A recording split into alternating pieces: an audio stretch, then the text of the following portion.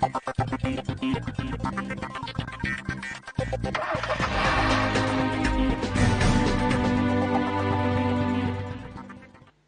evening and thank you for joining us. I hope you're all safe, you're all well. This is the Car and Bike Dialogues, and it is yet another special episode with a stellar lineup of guests as we take the discussion forward on what is happening with India's automobile sector. We started this season of Car and Bike Dialogues with the Car and Bike survey that talked about just what we can expect in terms of consumer behavior going forward. Today, we sort of cap that off with a more comprehensive look at how things now stand after the initial sort of feedback that we got from the market. And to speak about that, I have, like I said, a whole lot of guests who are going to add a lot of value and insight, no doubt. So to quickly tell you who we have on the show today, Nimisha Jain is from the Boston Consulting Group in India. Prasenjit Datta Barua is with Facebook and, of course, a familiar face to us here at Car and Bike. And also a very familiar face is Tarun Garg, who is Director Sales and Marketing at Hyundai Motor India.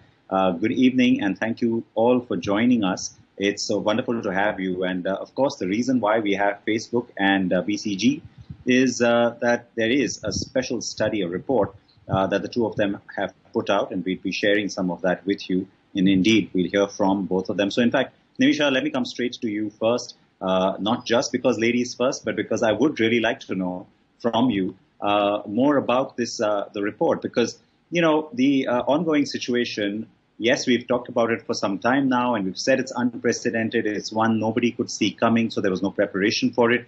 But now with, getting into 5 months in almost, what are you picking up and how different is it in terms of what people are thinking over a similar sort of situation maybe last year? Yeah. No, thank you. And thanks for having me. It's a pleasure to be here.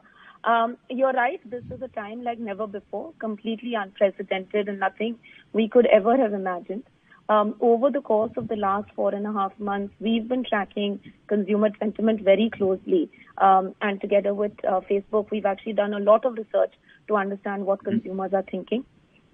Consumers are worried. They are deeply concerned about the health risk, and that's translating into very, very careful behavior in terms of looking after their health and hygiene, and focusing on really protecting themselves at a time like this. At the same time, they're also very worried about their income, and over 50% of consumers we spoke to believe that they would have a lower income this year than before, as an outcome of which they are cutting back on discretionary spend. If you pull all of this together, what does that mean for the auto sector? I think 3 points I'd like to make. One, we are going to see a softening of demand with consumers slowing down discretionary purchases, either cancelling, postponing, or even the consumers who do buy looking to trade down and spend a little less than they normally would have on their car purchases. At the same time, we are seeing wide variations by type of consumer. So there are certain segments, the 26 to 40-year-olds in metros, more affluent, who are not cutting back as much and are going to buy cars even at this time. And then the third that we are seeing is that the way people want to buy cars is changing dramatically. So when they do purchase an automobile, they want it to be almost entirely contactless. Auto was always a sector that was highly digitally influenced. But at this point, over 85% of people are deciding what to buy online. Over 70% have decided what to buy even before connecting with the dealership. And they would like their entire purchase process, including all the elements of what they do with the dealership, to be as contactless as possible. All right. So that sets this up really well. Thank you, Nimisha, for that. PD, Prasenjit, to you next. This point about what Nimisha said too, about how, of course, digital plays a huge role. Now, that's something that we have, of course, consistently talked about. It's been about 4 or 5 years where we've seen a massive shift. You and I have, in fact, specifically also done a whole lot of programming around that same very fact. But now, let's highlight the portion that Nimisha mentioned, which is this whole contactless experience. there's one thing to be said about, the sanitizing or the safety aspect, but then there's the other about also the payment aspect. How much of that do you see happening? People actually making big ticket purchases like cars more and more frequently online completely.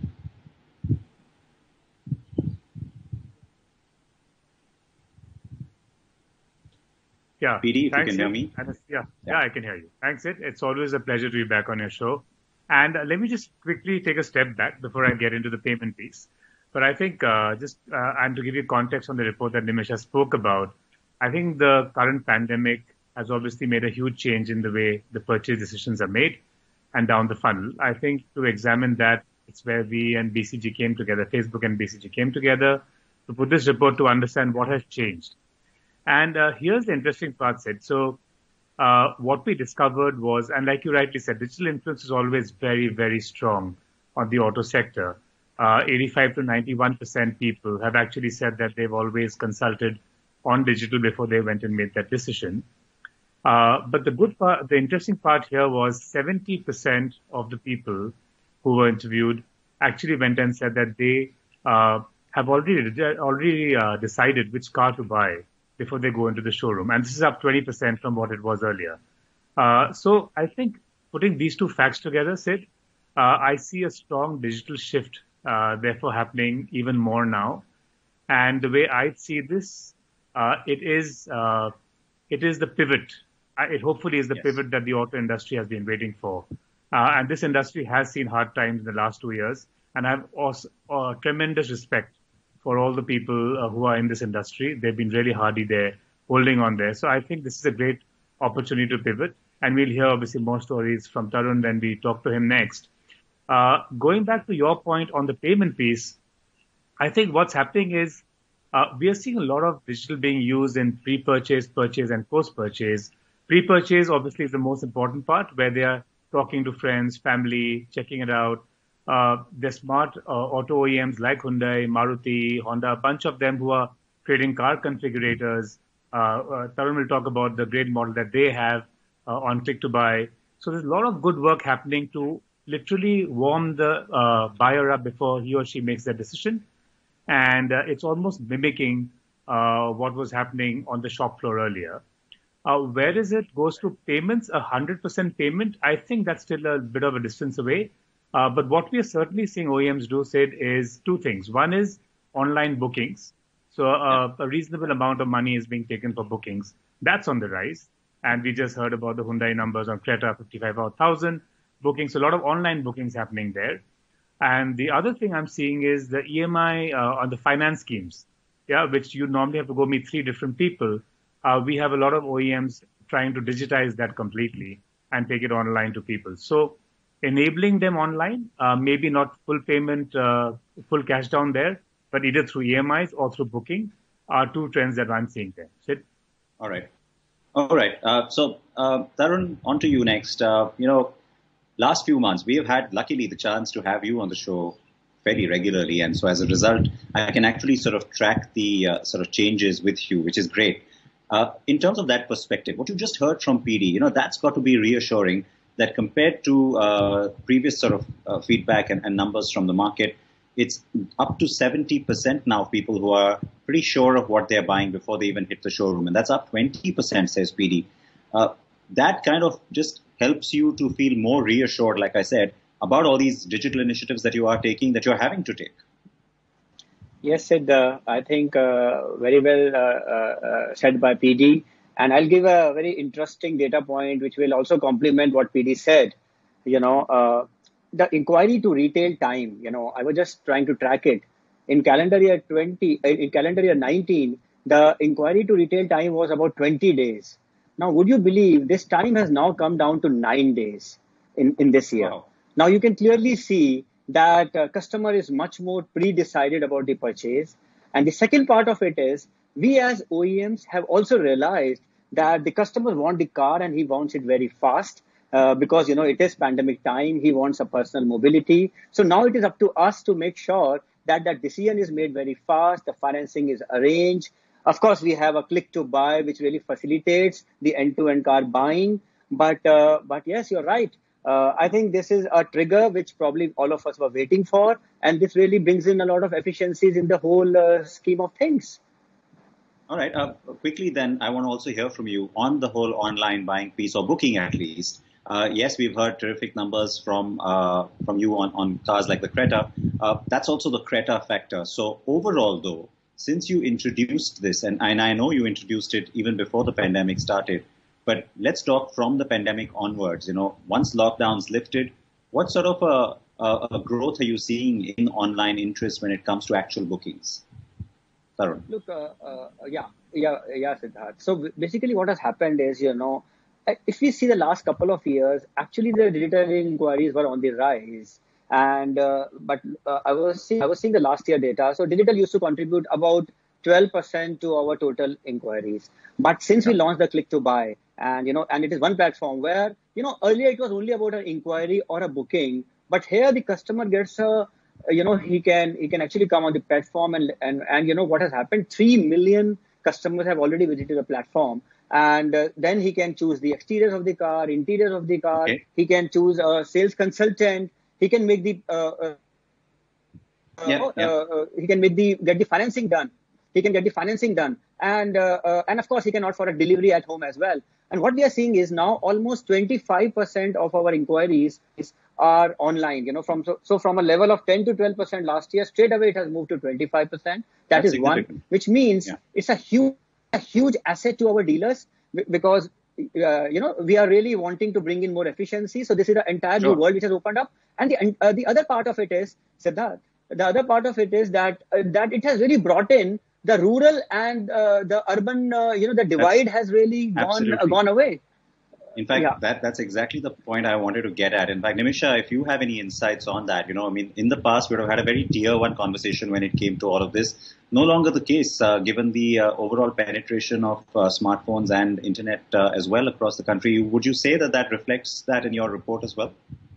Absolutely. And let me divide this into two parts. I think the one thing I would say is, just building on what Tarun said, customers today are looking for an end-to-end purchase journey online. The combination of them having greater comfort on digital, them having actually invested in upgrading their connectivity because of the need for online schooling and online work, and the fact that they are really worried about the health risk of the pandemic, both in terms of the actual purchase journey and the need for personal mobility. Today, they want this end-to-end journey, and they're completely comfortable with that. In fact, what is really interesting is when you talk to consumers who've been through a digital journey, they actually are positively surprised by how good it was. And many of them have said that, in fact, in the future as well, even once the pandemic is over, they want to continue with this because it's so much more convenient and actually so much more customized than what they had expected. So this is creating not just, a solution as of today, but actually creating an opportunity in this adversity that can create a new, much more personalized and much more efficient opportunity for auto players in the longer term. The second point to what you said was, is this a affluent metro male phenomenon? Absolutely not. Today, smartphones are in the hands of over 400 million people. And the reality is that as auto sales happen across the country, across smaller towns, this need for a contactless experience and the openness to that actually cuts across city tiers and cuts across income segments. Absolutely. So it's very ubiquitous and very democratic. Which is what makes it really fascinating and perhaps of all the more interest to the automobile industry. You've led us to absolutely the point I want to take this discussion forward to, but we have to take a short break. Please stay with us. We come back with more.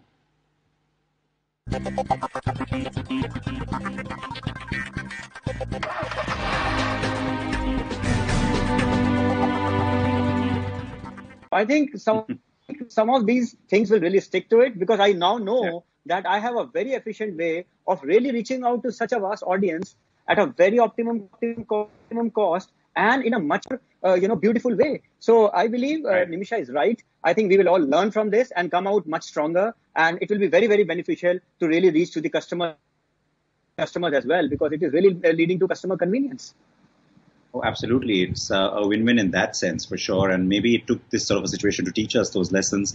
We, of course, can't wait for it to all evaporate very quickly and come back to normal. PD, the point about, more compact vehicles, people holding on to their money, none of that is surprising. Obviously, that does hurt the industry in the short term, maybe even the mid-term. How worried are you about, what that makes the industry turn into? Because, like you said, we've already come through 2 or maybe 2.5 years of hardship already. How worried are you in terms of the industry spending patterns? Actually, Sid, and I'll just take up from where Tarun left. Yeah, so I think the pandemic, though unfortunate, I think is a great opportunity and a great catalyst for the industry. And you just heard one of the leading OEMs actually signing up for that. It's as clear as that. I think from my perspective, Sid, it'll only drive higher efficiencies and effectiveness in the entire process of marketing and going to business. What that does, Sid, is from our perspective, we see a deeper engagement. And we've been doing this and we've worked very closely with Tarun and his team on a full value chain analysis where we've actually worked through the value chain and found out opportunities where we can add digital. And that's not only marketing, but right from the awareness to the messaging at the end, which is the talking to the sales representative Tarun spoke about, using WhatsApp. So we've actually looked at the entire journey. So I think now with the pandemic, the OEMs are more open to look at this, and they've actually explored this and seen the benefit. What we are doing at Facebook, Sid, is to ensure that this stays as part of the new normal, is we're ensuring we're measuring ROI on every activity that we're doing and sharing that with our partners, because that's what finally matters on how they sell the car, at what price they sell their car. So we're making the strong metrics and measurement there to ensure that when we walk out of this, and hopefully soon, these are actually established practices that OEMs start using on a regular basis, far more than what they did previously before COVID. To that point, PD, I just want to expand on that. I mean, clearly, like you mentioned, you work with other OEMs, not just Hyundai, and, they have been working with you for some time. But in terms of just that acceleration towards, I'm not saying anybody was really a naysayer. I think digital was established quite firmly before the pandemic. But would you find that now some of those things have gotten accelerated? At least there are more people now maybe working on more such things with you from the automobile community? Oh, completely. And we heard one example briefly right now. We have, so we've launched something called a virtual launch toolkit, which basically lets you literally launch a car virtually. So you have AR filters where you can literally touch and feel the car, walk into the car. You have virtual test drives that we are currently in the process of launching with an OEM. You have car configurators that Tarun spoke about already there on the Click to Buy website and being used as advertising units.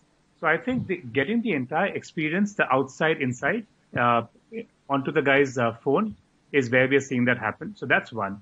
And I think fundamentally the shift has moved from digital being an innovation and a good to have to, I think, a need to have.